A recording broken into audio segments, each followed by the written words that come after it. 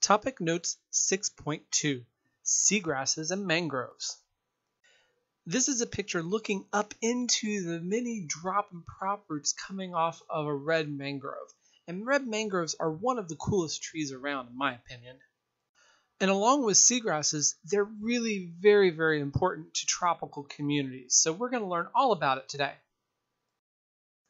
So the main idea here is that seagrasses and mangroves provide sources of primary production and habitat that support diverse ecosystems and add economic value to the local human populations. So our learning goals today, we want to identify the characteristics of seagrasses and mangroves. We want to discuss their importance in terms of primary and secondary productivity within the ecosystem. We want to identify the major seagrasses and mangroves that are found here in Florida. We want to explain about the reproductive strategies of mangroves and the adaptations mangroves have for living in salt water. And of course, we want to also look at what we call the anthropogenic threats, the threats that are from humans to seagrasses and mangrove communities and how it relates to not only the ecology of estuaries, but also to humans and their benefits to humans. So we'll start with seagrasses. Now, most people, if they look at this image, they'd see kind of like the grass in their lawn, but maybe overgrown a bit. And that's a pretty good comparison because that's exactly what it looks like. This is actually a picture from underwater, and it's showing seagrasses. But in truth, seagrasses aren't true grass. They're actually a type of flowering plant.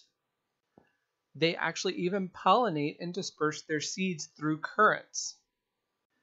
They also spread through the growth of what we call horizontal rhizomes, or these extensions that go out into the sediment and produce new shoots and leaves as they go. Now, seagrass under good conditions can really grow rapidly, up to about a ½ inch per day, and they can actually produce up to 10 tons of leaves per acre per year. That's a lot. Seagrasses are a really important part of coastal estuary systems and even coral reef systems. They provide homes for not only adults but juvenile species. Because they provide a shallow water area with plenty of hiding places and generally reduced predation, juvenile species really thrive here. And what we've found is that as many as 40,000 fish and 50 million small invertebrates can actually inhabit a single acre of seagrass. This is all due, of course, because of the high productivity. And really what's going on, and as we talk about how much these seagrasses produce every year, that production really turns into detritus or dead organic matter. And that's a really big component of the ecosystem here. And of course, the other component is these seagrasses help stabilize sediments. The picture on the bottom right shows actually a root mass from seagrasses and how much sediment and soil that it really holds together. And that really gives you a pretty good clue. Seagrass communities will help retain sediments, reduce turbidity overall. And of course, there's economic benefits as well. Just for the state of Florida, we estimate that $55.4 billion annually is produced, or at least supported by seagrass beds. Okay, so let's take a look at some of the different major seagrass species we have in Florida. There's actually about 7, but we're only going to concentrate on the big 3. The first one we're going to go over is shoalgrass. The scientific name is Haliduli rhytii. And by looking at the picture with the hand in it, you can see the size of the leaves for shoalgrass. They're very thin and very short. Shoalgrass tends to be a pioneer species. It will grow in very shallow water that's exposed to air during low tide oftentimes. It can also grow up into freshwater outfalls because it can handle being exposed to large amounts of fresh water for given periods of time. Manatee grass of the genus Syringodium are really easy to identify because their leaves are round like spaghetti. You can actually roll them in your fingers pretty easily. Now, manatee grass can often be found in deeper water than, let's say, shoal grass. But of course, we're not talking, 30 feet deep, 10, 15 feet deep sometimes in very clear water. In the picture in the middle there, you can actually see some of the different flowering bodies coming out in that particular sample of Serengodium. Now, one thing manatee grass can't really tolerate is really a lot of fresh water or being exposed to air. Hence why this is a species that's going to be in a slightly bit deeper, more stable water than Haliduli. The last of the three species we're going to look at is turtle grass, with the scientific name Thalassia testudinum. Now, Thalassia is really well known for having very tough, broad, ribbon-like leaves, very distinctive between the other two types of grass that we've looked at. Like manatee grass, they tend to be found slightly deeper. They cannot tolerate freshwater or exposure to the air. In fact, you'll often find Thalassia and Serengodium sort of mixed together within beds.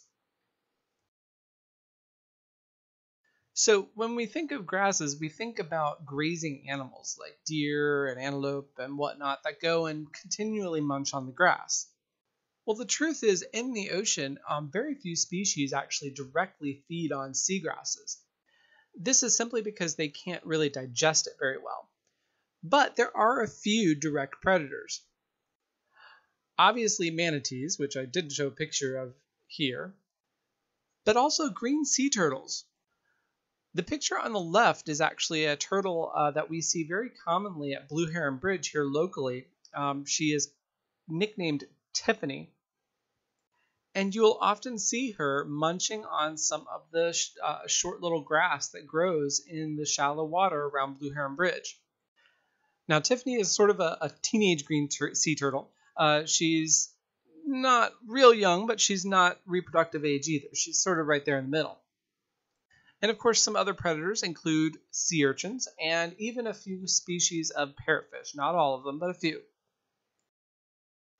So if there's not a huge abundance of direct grazers on seagrass, how is this productivity working to the advantage of the ecosystem? Well, the answer really comes in detritus. Most of the energy captured from the sun by seagrasses are released as dead organic matter as the various leaves of the seagrass die off and fall to the bottom. Here we have a whole community of detritivores and decomposers that work on all this material.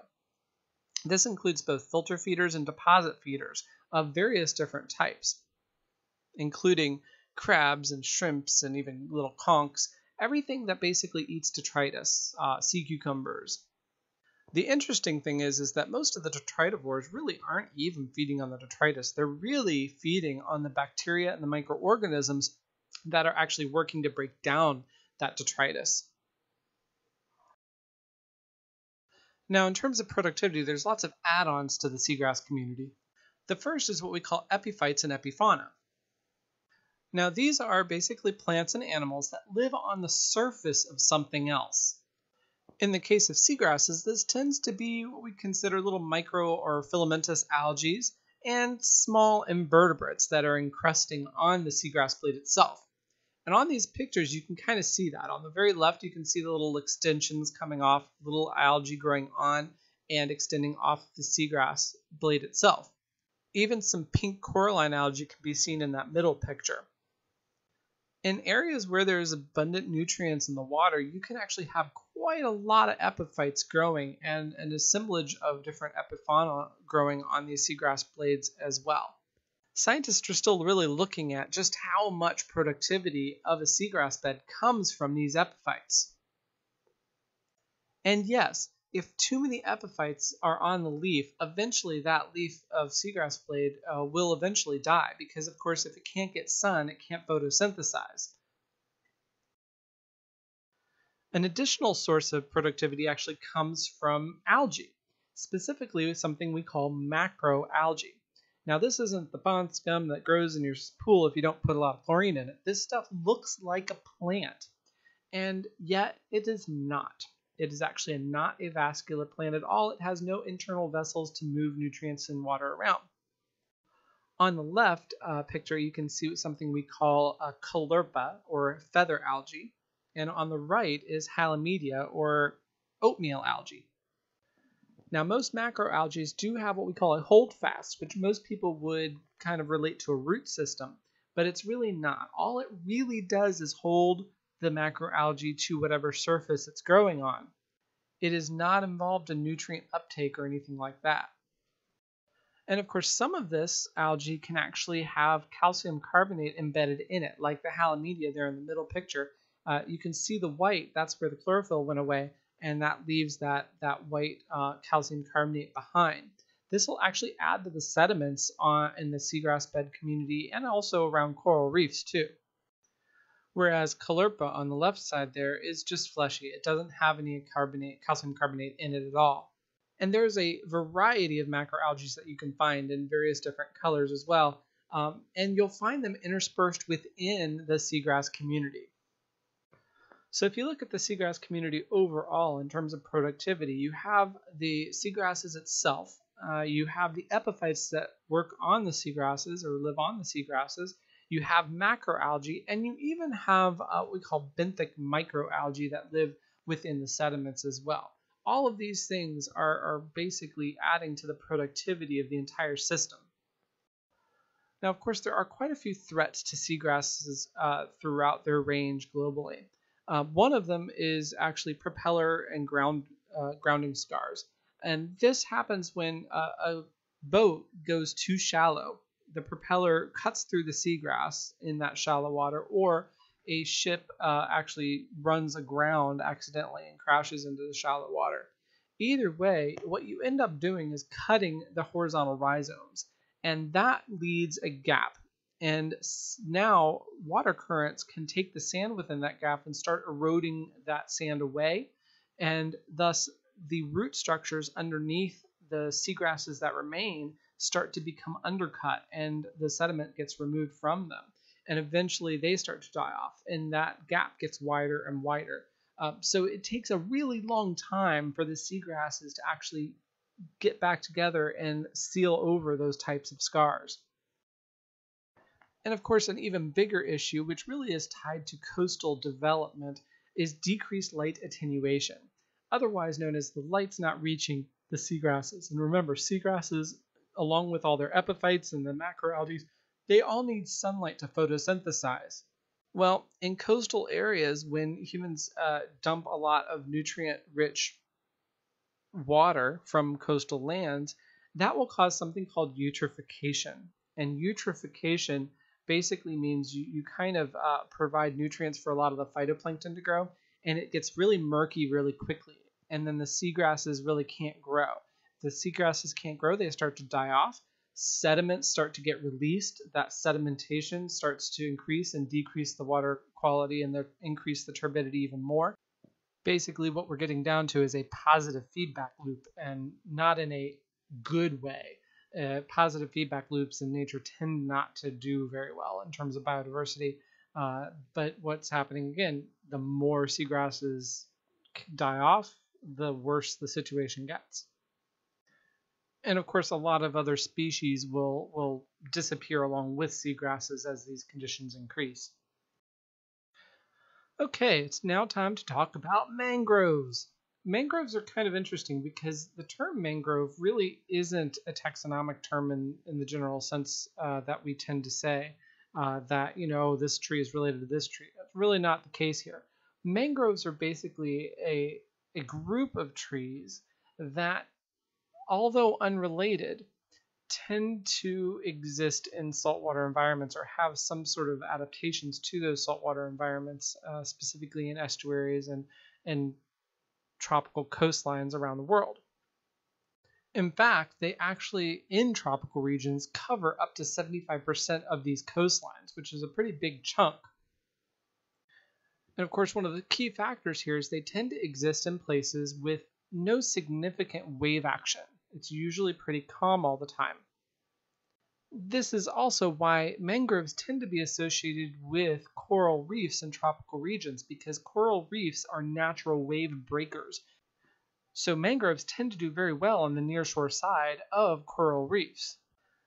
This is Also why in the Florida Keys, most of the coastline are mangrove coastlines, because we have the third largest barrier reef in the world, the Keys Reef Line, that actually protects the shore. And if you've ever been down to the Keys, you might know already that they're really not very well known for their beaches. And there's a good reason for that. The few beaches that are actually in the Keys are actually opposite of breaks in the reef where more wave action comes through. Now, mangroves, although they live in salt water, they don't actually have to. They're actually called facultative halophytes. And this is because they will grow very well in freshwater environments. However, they tend to be outcompeted in freshwater environments. So other plants that are more adapted than them will overgrow them. But in saltwater environments or brackish water environments, mangroves don't have that much competition and they really do dominate these systems. Now, mangroves are very important to coastal systems. First of all, they protect and stabilize the shoreline.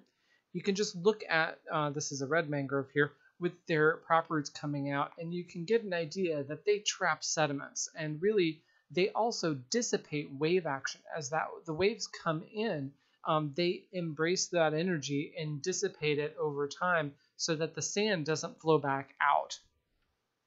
They also actually create more land in a manner of speaking, and the way they reproduce and the way they grow in new areas, they'll continue to trap sediment and make more land.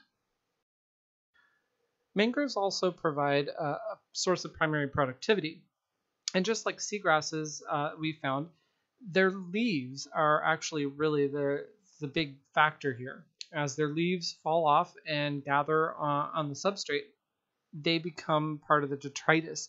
And that detritus food web is really important to estuary systems and coastal systems.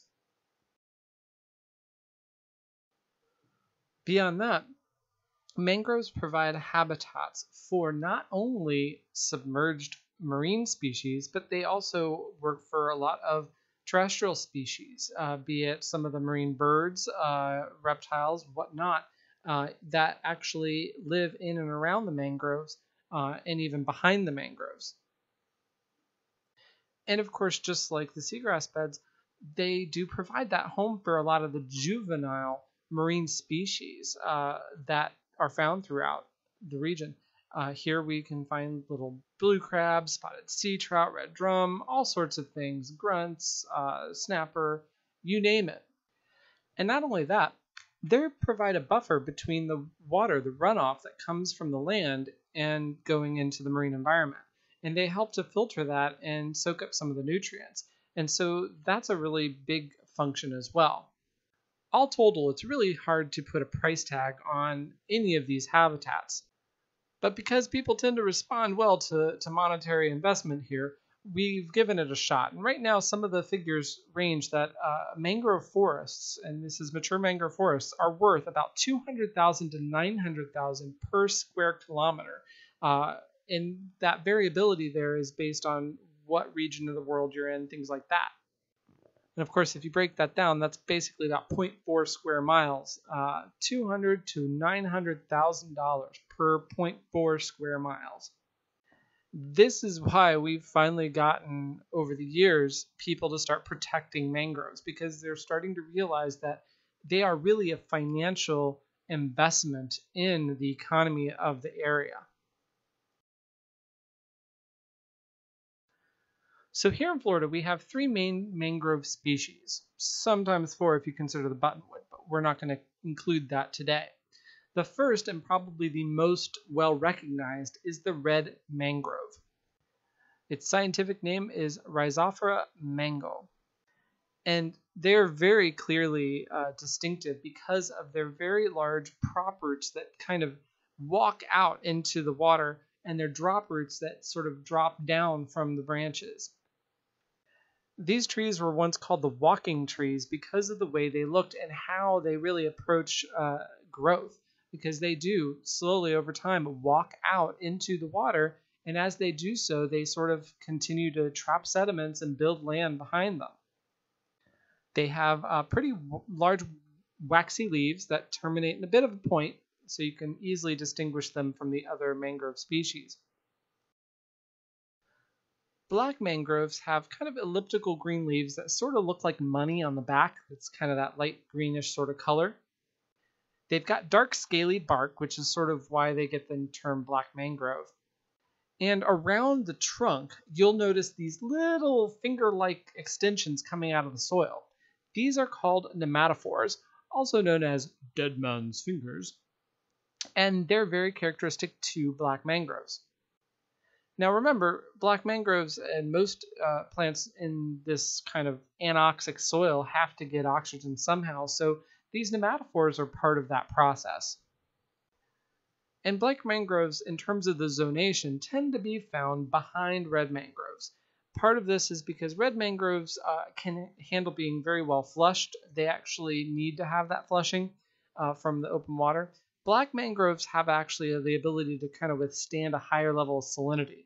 And that tends to happen a little bit behind the red mangroves where water gets trapped and evaporation occurs, which takes, of course, the water away and leaves the salt, makes it very salty. And black mangroves can sort of tolerate that a little better. Now, white mangroves are generally found behind the black mangroves. They tend to be a little bit higher on the ground in terms of that zonation. They have kind of broad, round leaves, and they tend to have these little nectary glands at the base of their leaves.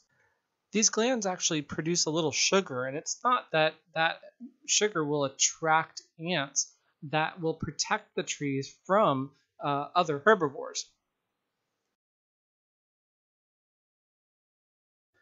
So here's a look at the overall zonation kind of as a whole. You have the red mangroves again out into the water. You have the black mangroves behind the reds in kind of more of the shallow areas that sort of get dry docked during low tide. And then, of course, you have the white mangroves behind that. And, of course, farther back, you'll have some buttonwood. Now, this zonation does not always play out exactly as this shows in this nice little orderly diagram.